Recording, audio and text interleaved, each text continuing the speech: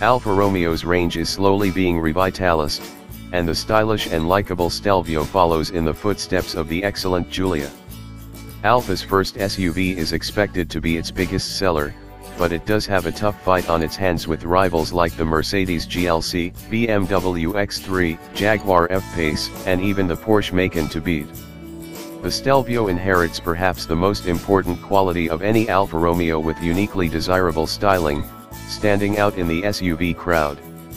The interior is similarly attractive to the eye, although the Germans still have it beaten for fit and finish and rear seat space. But there's substance here, too, as the Stelvio is great to drive, with strong engines and agile, involving handling for an SUV. It's certainly transferred the Giulia's DNA over in this regard, although the ride isn't as comfortable as the best rivals. Overall, the Alfa Romeo Stelvio is definitely worth a look if you're bored of the German establishment. It's got style and flair in spades, and deserves to succeed in a saturated market. Our choice: Alfa Romeo Stelvio Super 2.2 Turbo Diesel 207 bhp. The Stelvio is another midsize SUV in a market that's fit to bursting.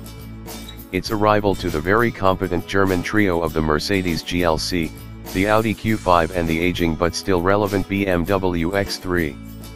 Into that mix we must add our 2016 car of the year, the Jaguar F-Pace, while the sleek Volvo XC60 and 7-seat Land Rover Discovery Sport are also tough competition.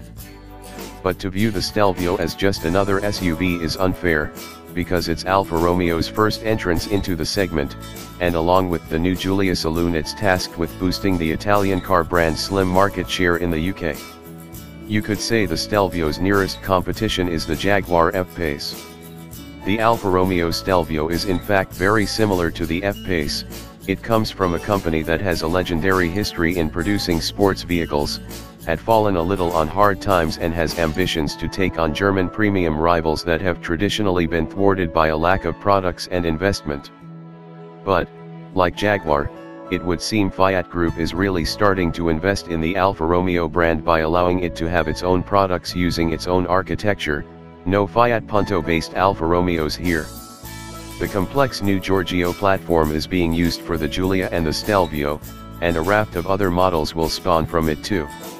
Most of those new products from Giorgio are likely to be SUVs because that's what's appealing to most European, American, and Chinese customers. Like it or not, SUVs are selling in big numbers, and luckily for Alfa the Stelvio should appeal to brand aficionados as well as new customers. The Stelvio features 4 trim levels in the UK. Base cars come with 17-inch alloys, an 8.8-inch rotary-controlled infotainment system, 8 speakers, an electric